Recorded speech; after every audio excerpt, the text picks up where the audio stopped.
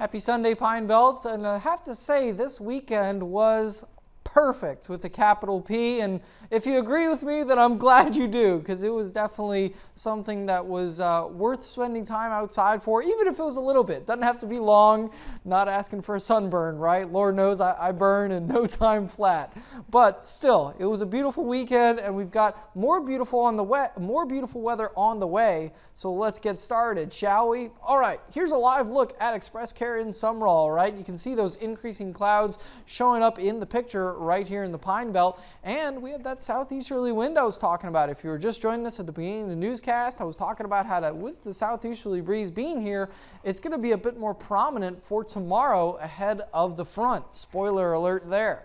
73 degrees for the folks in Sumrall, and a lot of folks are going to be in those low 70s for now that sunset has occurred, and we're going to see that cool off eventually as we make our way through the night.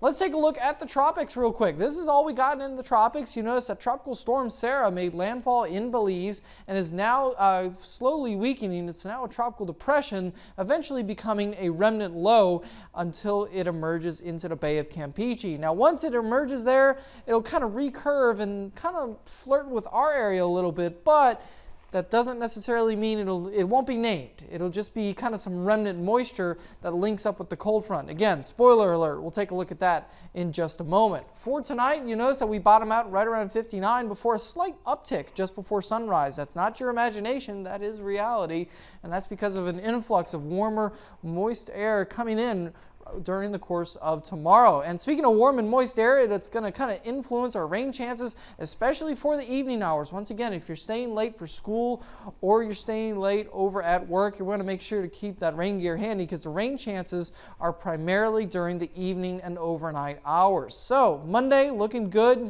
As we make our way through Monday, though, things are going to change, increasing clouds, and here comes the rain. Right there you go. It arrives in time for Monday evening, lingering into the pre-dawn hours on Tuesday. This particular model is trying to get the broom and dustpan here and sweep the cold front out in time for 6 a.m. Some of them are a little more lackadaisical, if you will. Some of the rain chances could even linger into the morning hours, like the late morning hours on Tuesday. But either way, late Monday into early Tuesday at least for some of the rain chances. But you notice we stay warm for a brief period after the cold front, but that cooler air does arrive. All right, rain totals, if you're east of I-59 and south of US 84, you're going to see more rain, and that's some of that tropical moisture I was talking about that interacts with the cold front that's left of Sarah, even though it will no longer be named.